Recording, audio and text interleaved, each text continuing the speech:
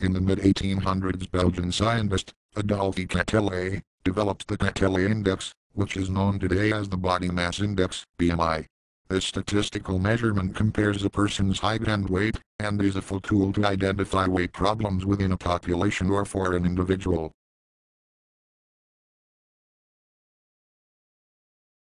Though a BMI calculator cannot measure the actual percentage of body fat, its ease of calculation makes it a popular diagnostic tool for health experts.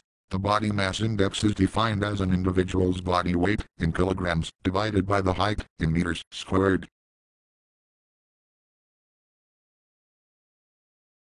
Body mass index was always intended to be a general guide for health professionals. However, doctors must consider other factors on a case-by-case basis. For example, muscle density, bone density, and ethnic origin can skew the results of a BMI calculator. For a general guideline, the body mass index is broken into separate categories corresponding to the BMI.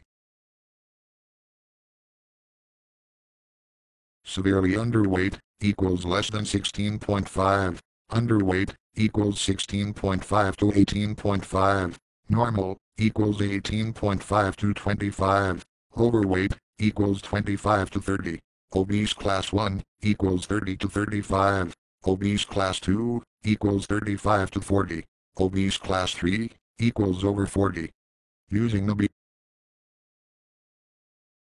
BMI calculator, a health and nutrition survey in 1994 found that 59% of American men and 49% of women have a body mass index over 25.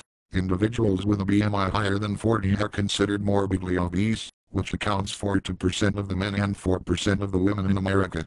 A more recent survey in 2007 shows an increase in America's weight, with 63% of Americans considered overweight and 26% in the obese category.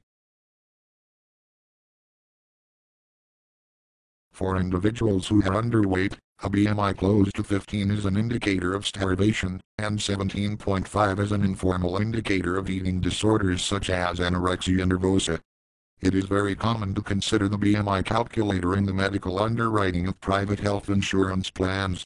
Providers will use a high BMI as a cutoff point to raise insurance rates or deny coverage. Furthermore, the BMI is often used by surgeons to determine if a patient qualifies the gastric band procedure.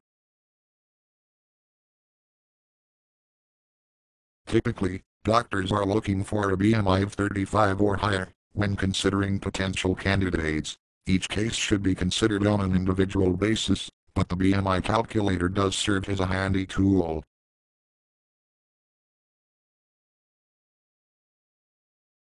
A simple explanation of the BMI calculator, by Jeff Lord. Sponsored by gastricbandingsurgery.co.uk. You can visit our website at www.gastric-banding-surgery.co.uk.